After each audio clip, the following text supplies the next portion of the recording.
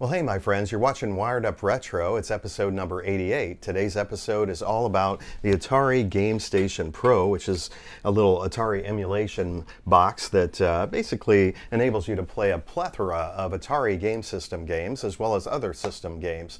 So we're going to have some fun today showing you a couple of very unique controllers that you wouldn't think could work on this game system, but can.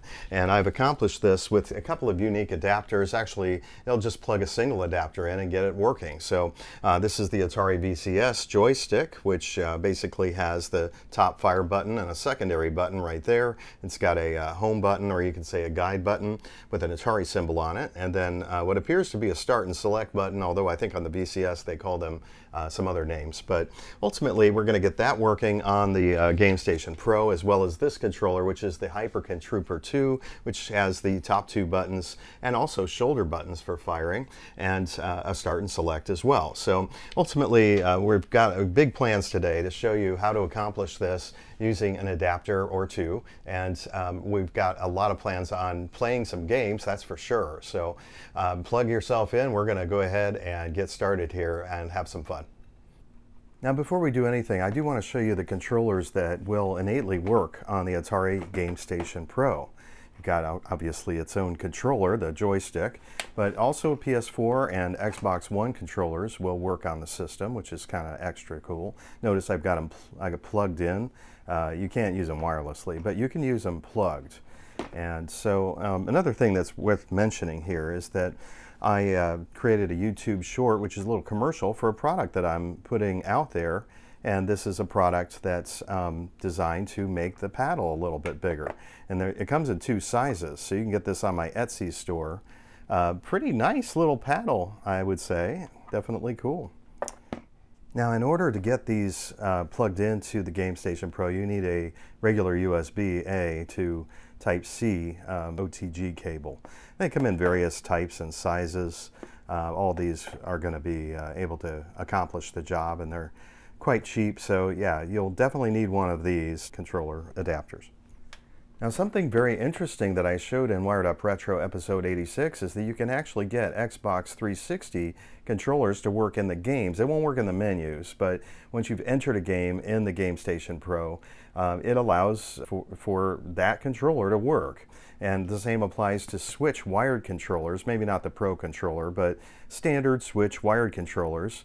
They'll work within the actual games once you get a game started in the GameStation Pro, just not the menus. So I think that's kind of an interesting thing. And one thing I've tried since, you know, that episode came out is the Mad Catz Game Stick, which was designed for X Arcade. And back in the day, you know, there were some spinner games or paddle games that you could use this on. The paddle won't work with this plugged in, but the joystick is a wonderful analog joystick. I think it works really great for playing Missile Command on the GameStation Pro. And there's multiple buttons, so you can play the original arcade version with the 3-base Missile Command, which is kind of extra awesome. So just thought I'd point that out. If you own this controller, you might end up having a lot of fun with your GameStation Pro. So really, the main heart of today's video is about getting these controllers working on the Atari GameStation Pro. This is a Hyperkin Trooper 2. I've reviewed this on one of my other Wired Up Retro episodes, so you could check that video out. It feels great in the hands. This is the Atari VCS Joystick. It just basically has two fire buttons, the primary and secondary. It actually has a paddle on board by swiveling that, but this is not going to be utilized. You'll just be able to use this with the adapters I'm going to be showing in use with it. Let's talk about those adapters right now. So first and foremost, I'm going to show you the CronusMax Plus, and this is a programmable controller adapter, and I'll be able to program it so that this can work fully, and also this can work fully as well. So that is a nice little adapter. It's no longer in production, but you can pick them up on Amazon.com as of now, and you can also find them on eBay. If you want to find a used one, go to eBay, because that gives you the best price. Now, if you are interested in the latest and greatest product from that company is now making the Cronus Zen, and that's been out for a few years, and it's still in production, so you might benefit. This one will only work actually with the Atari VCS joystick. It does not work, unfortunately, with this. And the reason is that the Cronus Zen is only really supposed to work with official console controllers, which this is kind of a generic PC controller.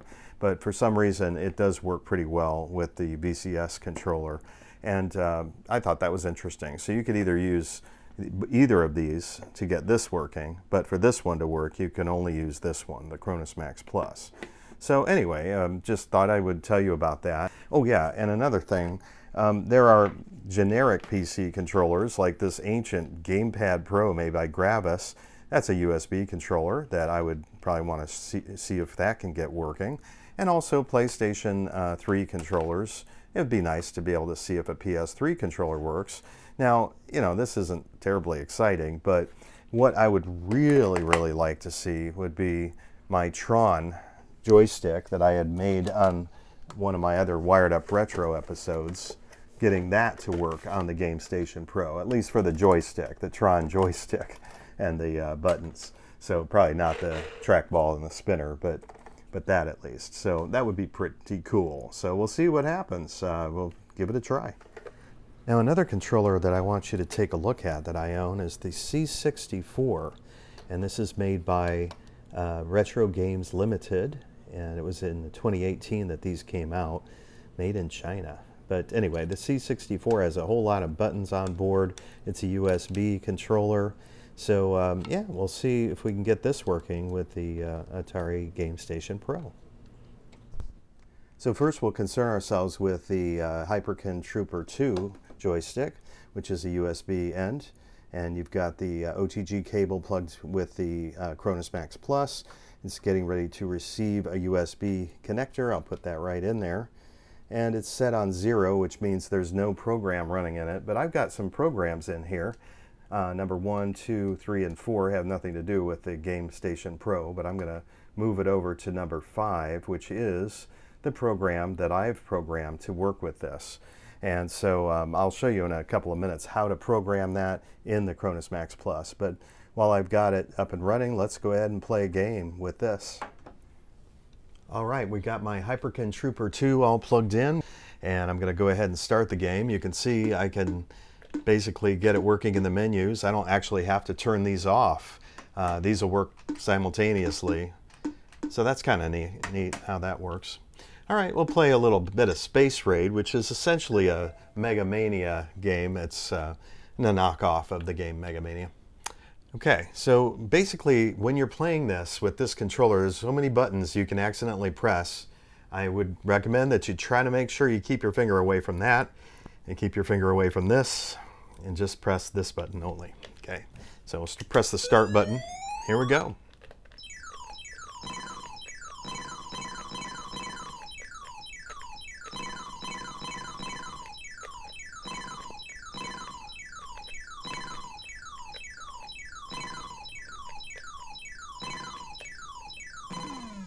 All right, yeah, so I want to show you the Atari VCS controller connected. Okay, we'll go ahead and remove this and we'll move it, we'll pick this up here. I've got a second program that's on board the CronusMax Plus. I've put it, let's get it over to that program. Okay. And we'll go ahead and press this button to get out of the game. You press this Atari symbol button to go back. It's like a home button or guide button. If you were using this controller, in order to get that button pressed, you have to press these two buttons equally at the same time, simultaneously. So just letting you know, I did program that in as a special feature of that controller. All right, so yeah, let's try the game Gravitar. That's the arcade version. And on this game, you're going to be basically thrusting with this, firing with this button. Okay, so we'll give it a try. There we go.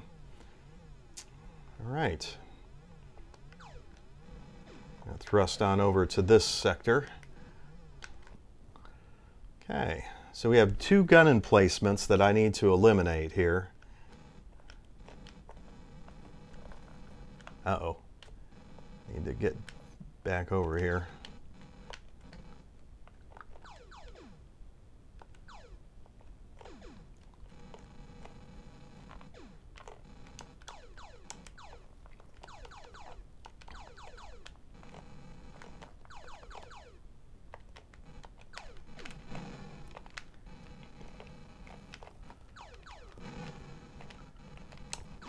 Oh, I thought I got him. All right.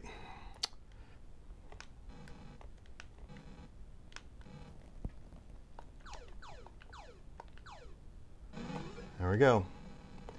Once you got the 2 gun emplacements, you can leave, and let's get out of here. All right, yep, took care of that mission. All right, well, let's head on over to the ringed world right over here. This one has a lot more gun emplacements. 1, 2, 3, 4, I think. Oh, 5, yeah, 4. Okay, I'll start working on the first one. Uh-oh, uh-oh, uh-oh, uh-oh. Whoa.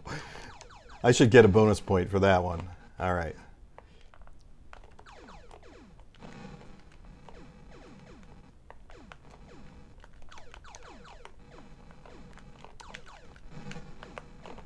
Whoa. Narrowly avoided the ground on that one. Uh-oh, no. All right, so there's another controller that I'm interested in showing you. So I'm going to go ahead and disconnect this one. Let's put it back on the program that I was using for the Hyperkin Trooper 2. And yeah, I'm unplugging this. And okay, so I now plugged in my DualShock 3. We're going to play a little bit of the arcade version of Night Driver. And we'll see how it goes.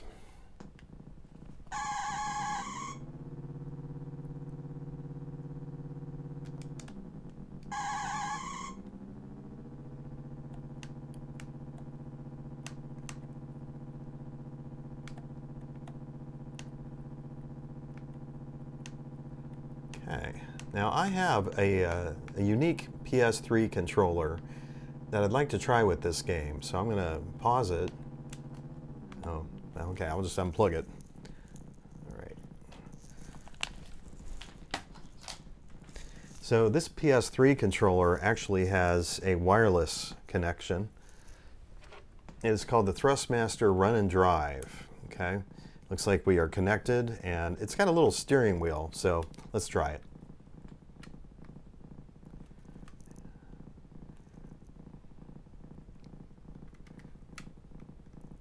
Now this game, I think, was put on board the Atari GameStation Pro in a way that it would work with the digital controllers that it came packaged with. Oh my goodness, we're really flying here. So what I'm getting at is I think they kind of programmed it to work with digital controllers. So I'm ending up kind of tapping the steering wheel. Once you tap, it kind of stays in the same direction you were going. Oh my goodness. Okay, yeah, it's hard.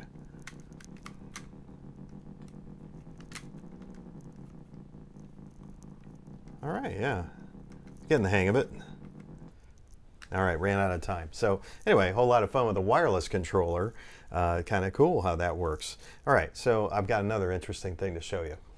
Well, all right, I got my Grabus Gamepad Pro, which is a PC controller, up and running with the same program I was using in the adapter with the PS3 controller. So we'll give that Mega 3D Noah's Ark a try. There we go. So this is your action button and your secondary buttons right here. And I think the third button's right here. If you press these two at the same time, you go back to the main menu. It's that home button press. And this, I think, will get a start button press in the game. It's just that shoulder button.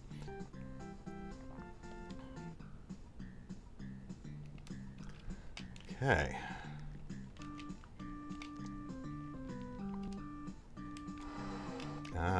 Button 3, or the one on the bottom, did the opening of the door.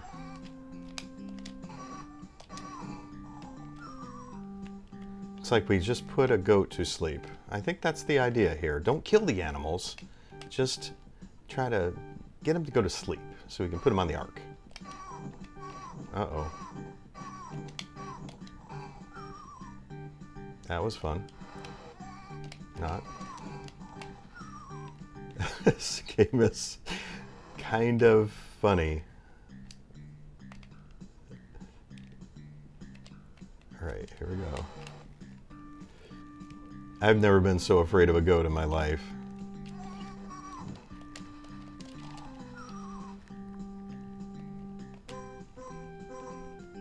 I seem to be out of... Oh, I'm now punching goats, I think. Oh, maybe I punch these? No? I'm looking for more weapons. Maybe that's weapons over there. Is that it? Got some health. Okay. As you can tell, this is a terribly exciting game. All right, so yeah, let's go on to the Tron controller. We'll maybe try something else. Okay, so I got my Tron stick multi-controller hooked up, and we're going to play a little Quantum, and that's our fire button on the Tron stick. Go ahead and get into the game this way. It's just a single fire button game, so we'll see how it plays. I hope we have some fun with this.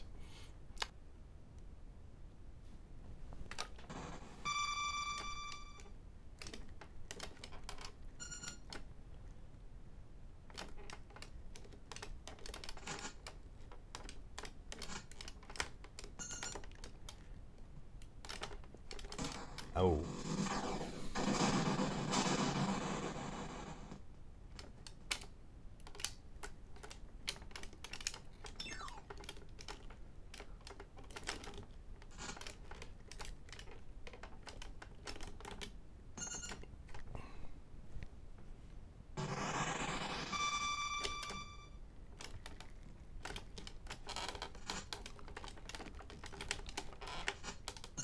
Got one.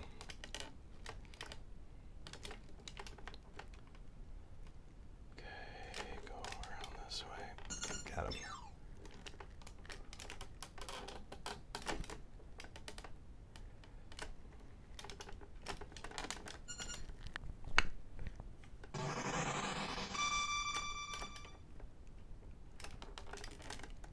Ah, went too quick toward him. All right, fun game. All right, so yeah, you know, you could get probably really good at that game with a lot of practice, and I'm sure that was a quarter sucker in the arcades. Okay, so let's just try one more controller, the C64 joystick. This is a USB controller, lots and lots of buttons. I've got this running with the GPC script for the PS3 or the Hyperkin Trooper 2, and we'll see how it goes. I'm going to play a little Desert Falcon, which is a 2-button game, and I've got it set up so that the primary button is here and the secondary button is also here on the left side, so you can just bounce right over to it when you need it. So I think that'll make it kind of excellent, hopefully. All right, I'm going to play on standard mode.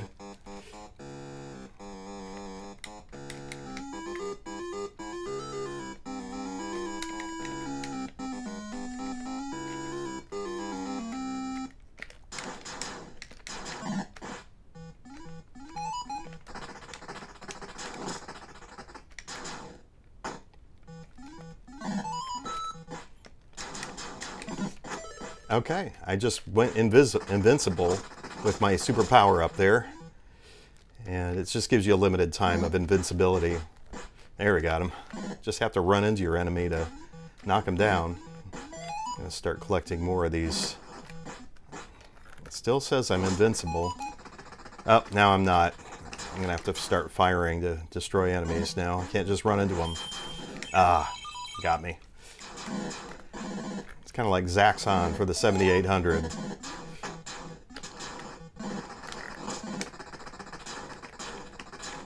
Oh, there's a hieroglyphics. That's what we're after here. Ah, I missed it. Can't back up.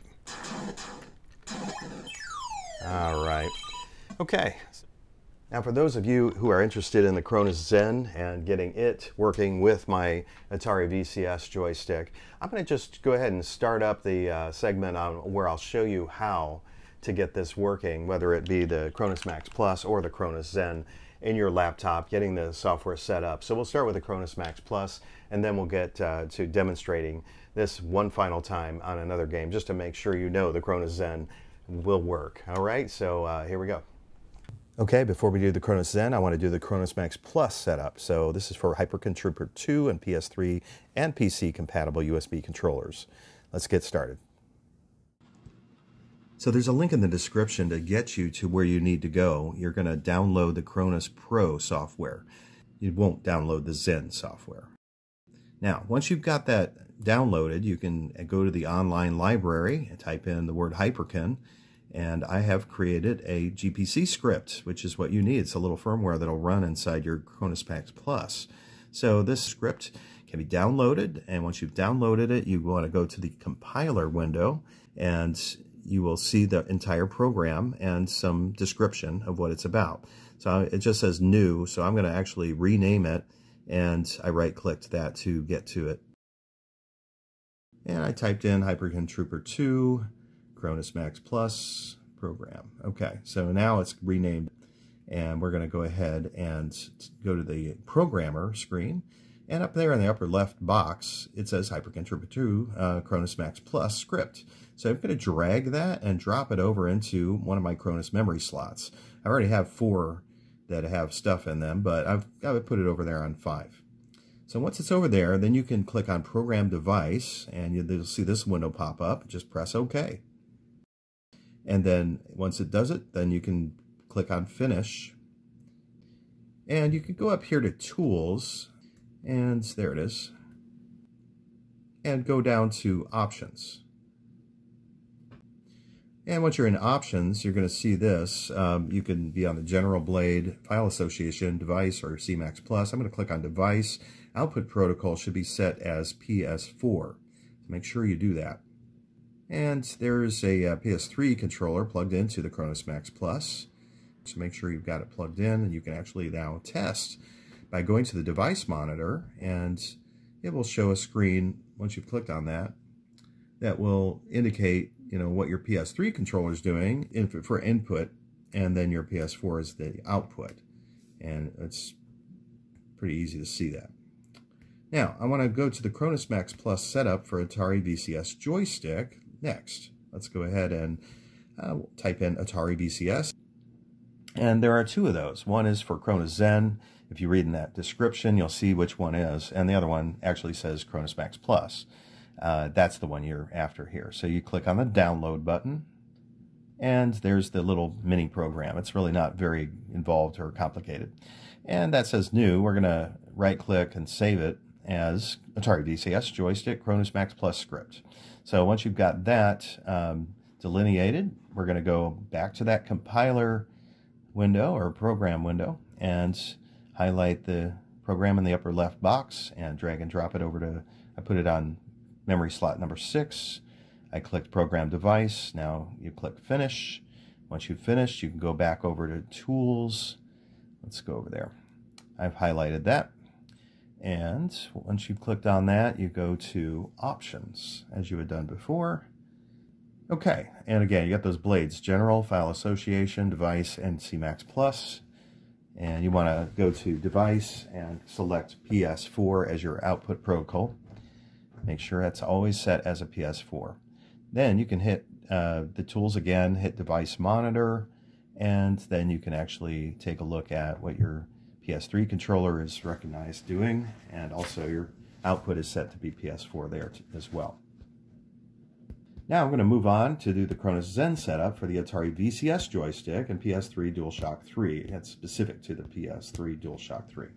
Now again, see the link in the description for getting this firmware. You're going to want to click on the download for the Cronus Zen software, Zen Studio. And then you can download it into your computer. This is what the icon's going to look like once you've downloaded that, and it's going to have a welcome screen. You just click on Next, and you're going to put this in your computer. You want to allow the app to make changes to your device? Absolutely yes. And you're going to click, you're actually going to scroll down in this menu. I went to the bottom. The very bottom one says Zen Studio. So highlight that and then click Install into that folder. And it says Completing Zen Studio Setup. And click the Finish, and that is going to be your icon.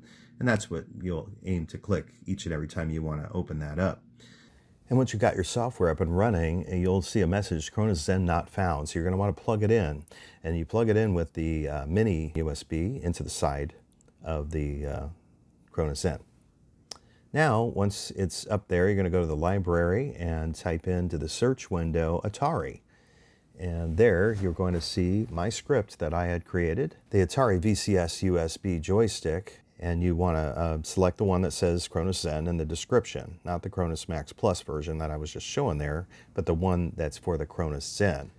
Oh, and by the way, you're going to see right there, it says talking about updating the firmware. I'm going to put a link below in the description. We're not going to go through that here, but you can easily do that. All right, so anyway, once you've got that upgraded, then you can click on the download button of the Cronus Zen Atari VCS script, and you'll go to the compiler. Once you're in the compiler, you'll see the script has been downloaded. Then you're going to select which memory slot you're going to put it into. You're going to actually select this GPC scripts circle right here, and there it is up at the top. You're going to drag and drop that down to the selected memory slot. And once I just chose slot number 1, once it's there, it'll show up there. Now click device, and you're going to go over here to make sure the output protocol is set up for, again, PlayStation 4 in emulator mode right there. Now go to M and K settings and make sure PlayStation 4 game profile is selected. And now go back to the programmer and now press program device. Now go back to device where you can select device monitor, and you can actually see your device in action. I've got the Atari VCS controller. I'm now pushing its joystick in different directions. It does work. Its input is Xbox 360, output is PS4. Okay, so I've got the Cronus Zen connected, and the Atari VCS controller joystick is plugged in. There's something you should know about this controller. This has 2 modes, okay? It's got the VCS mode, okay? We are not going to use that mode. When it's in that mode, it's not going to work well with this adapter. So we want to put it in PC mode. If it is in, let's say, VCS mode, you want to take it out of that mode by holding these 2 buttons for about, I don't know, 3, 4, 5 seconds straight, and this thing will blink. The little guide button blinks a couple times, then you know you've switched modes. So it has to be in PC mode. And anyway, I've got it up and running here. You can actually control things in the menus, and we'll go ahead and play Alpha 1, and it's basically major havoc. You're going to search out space stations and hopefully get out in time before it blows up. So we'll go ahead and get the game started here. So it's got a little breakout game that you can play in between levels, which is kind of nice.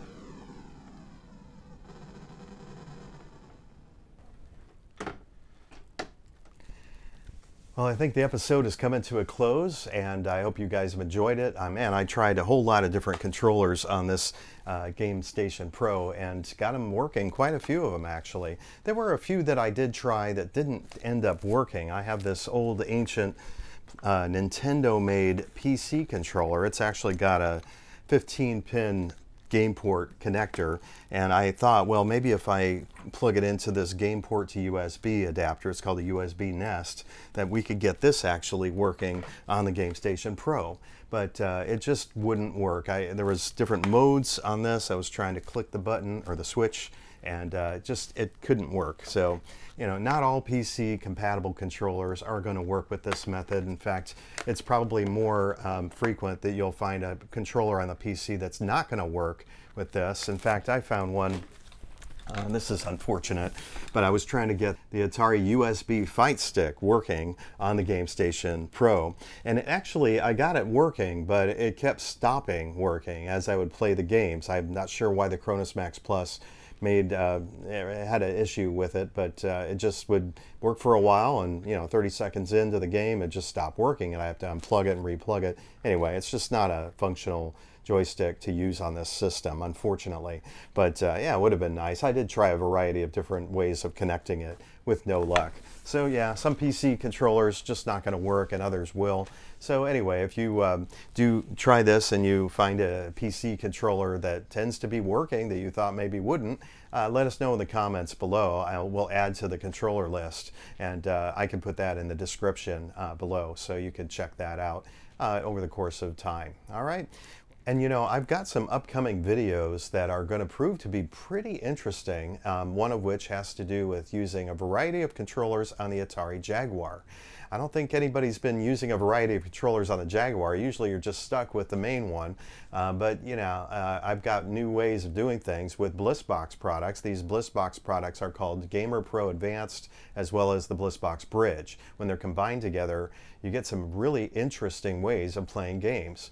I've also got an Atari 5200 episode on the way that has, again, to do with using a variety of controllers, unique controllers, to play some of those games.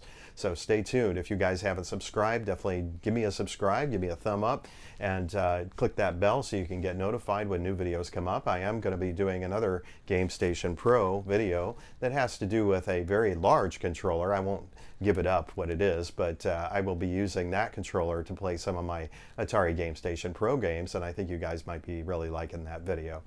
All right, so I think we've covered it. You guys have a great time gaming out there, and take care.